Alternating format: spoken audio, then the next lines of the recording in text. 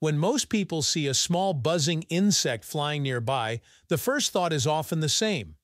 Is that a bee or a wasp? To many, the difference doesn't matter. Both can sting, both can be annoying, and both tend to show up when you least want them around. But bees and wasps are not the same creature at all. In fact, they differ in behavior, biology, diet, personality, and even in the roles they play in keeping our planet alive. Understanding the difference between a bee and a wasp doesn't just make you smarter at backyard trivia, it changes how you see these insects and how you react when one comes buzzing past your face. Let's explore, right here, on History of Simple Things.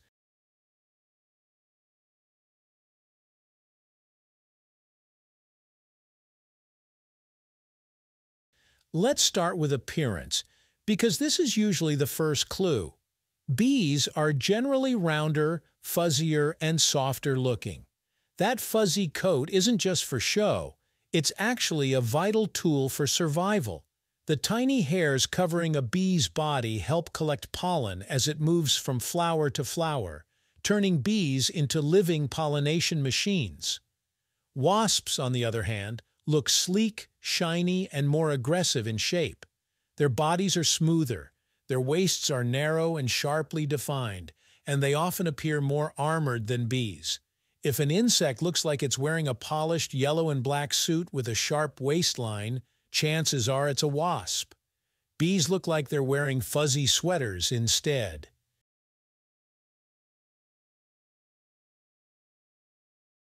Behavior is where the differences become even more noticeable. Bees are generally calm and focused. Their main mission in life is to gather nectar and pollen to feed the colony. A bee visiting your garden isn't interested in you, it's interested in flowers. Wasps, however, are opportunistic and curious. They are predators and scavengers, which means they hunt other insects and aren't picky about food. That's why wasps are drawn to picnics, soda cans, meat, and sugary drinks. While bees quietly mind their business, wasps actively investigate anything that smells like food, which often puts them in direct conflict with humans.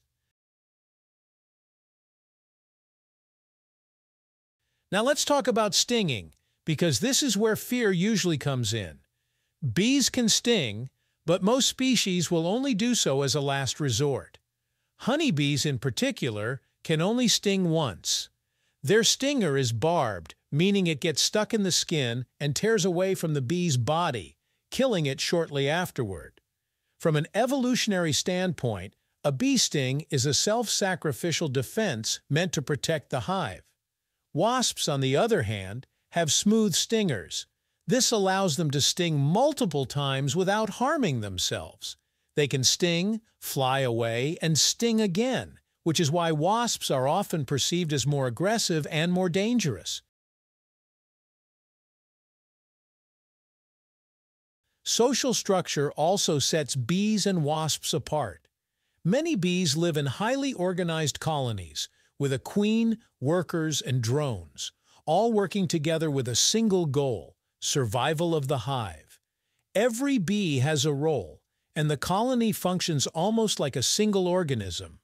Wasps can also be social, but their colonies are often seasonal and temporary. Many wasp nests die off in winter, with only fertilized queens surviving to start new colonies the following year. There are also many solitary wasp species that live and hunt alone, something far less common among bees. Diet is another major difference that explains their behavior. Bees are vegetarians. They feed on nectar and pollen, which they convert into honey and bee bread to sustain the colony. This plant-based diet is what makes bees essential pollinators. Wasps, however, are omnivores and predators. They feed on insects like caterpillars and flies, helping control pest populations. But they also eat fruit, meat, and human food scraps. This mixed diet is why wasps are often seen as pests, even though they play an important ecological role.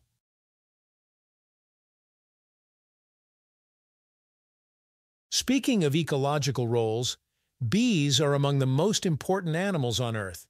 A huge portion of the world's food supply depends on bee pollination. Fruits, vegetables, nuts, and even crops used to feed livestock rely on bees transferring pollen from one plant to another. Without bees, ecosystems would collapse and food systems would struggle to survive. Wasps don't pollinate nearly as much as bees, but they serve as natural pest control. By preying on insects that damage crops, wasps help maintain balance in ecosystems in a different but still valuable way. When it comes to human interaction, our reactions to bees and wasps couldn't be more different. Bees are often welcomed, protected, and even kept by humans for honey and pollination. Wasps are more likely to be swatted at or exterminated. This difference isn't entirely fair. While wasps can be aggressive when threatened, they usually only attack when they feel their nest is in danger. Understanding their behavior can reduce unnecessary conflict and help people coexist more safely with both insects. So bee versus wasp isn't really a battle, it's a comparison of two very different survival strategies. Bees are builders, farmers, and pollinators, quietly supporting life on Earth. Wasps are hunters and scavengers, enforcing balance by keeping other insect populations in check. Both are important, both can sting, and both deserve respect rather than fear. The next time something buzzes near you, take a second look. That fuzzy little bee might be helping grow your next meal, and that sharp-looking wasp might be controlling pests behind the scenes. Understanding the difference changes everything. Ask yourself whether it's a fuzzy, flower-loving bee quietly doing its job, or a sleek, curious wasp patrolling for food. Neither insect is looking for trouble. They're just following instinct shaped by millions of years of evolution. When we learn the difference, we don't just protect ourselves better. We also learn how to respect the delicate balance of nature buzzing all around us. Thank you for watching. If you have suggestions for our next video, feel free to share them in the comments below. We'll be sure to give you an acknowledgement for your contribution. If you enjoyed this video, please check out our other bingeable channels. Thank you for joining us on this journey through the history of simple things. Don't forget to like, subscribe, and stay tuned for more stories woven through the smallest details.